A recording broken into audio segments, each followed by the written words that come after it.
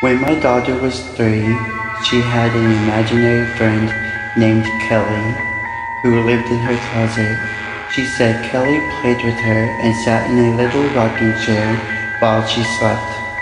2 years later, we were watching a horror movie and my daughter said, "That looks like Kelly." "Kelly who?" I asked. "You know, Kelly," she replied. "The dead girl that lived in my closet." I was staying in my aunt's house when I saw my 4-year-old cousin, April, sitting on the stairs. She was making funny faces. I asked her what she was doing and she said, "I'm copying the lady with the braid."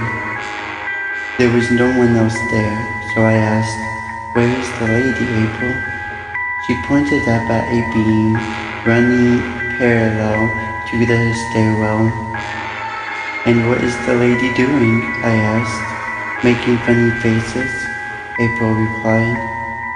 I was about to go upstairs when April said something that stopped me in my tracks. "Her braid is around her neck." I asked her what she meant.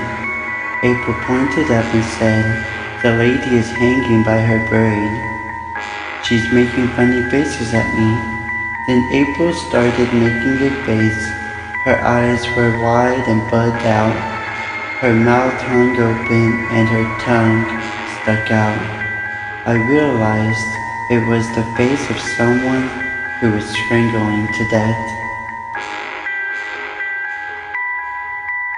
My niece had an imaginary friend, but she said she wasn't allowed to tell anyone his name.